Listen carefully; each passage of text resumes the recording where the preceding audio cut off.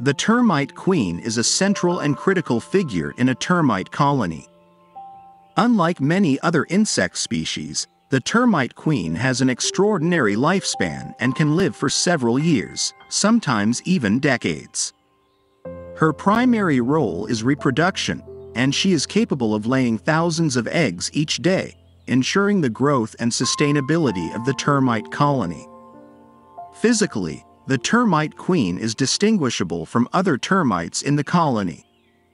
She is typically much larger than the worker and soldier termites, with an elongated and swollen abdomen designed to accommodate a vast number of eggs.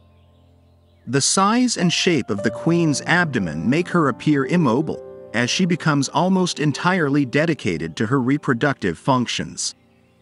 The queen is cared for by worker termites, which groom and feed her.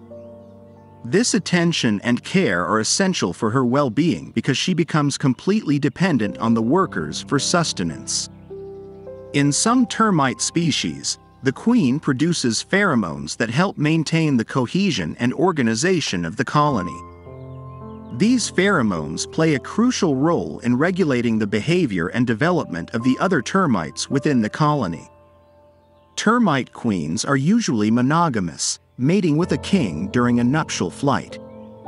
Once mated, the queen's sole purpose is to lay eggs. As the colony grows, the queen's reproductive output may increase, leading to the establishment of satellite colonies or new colonies in the vicinity.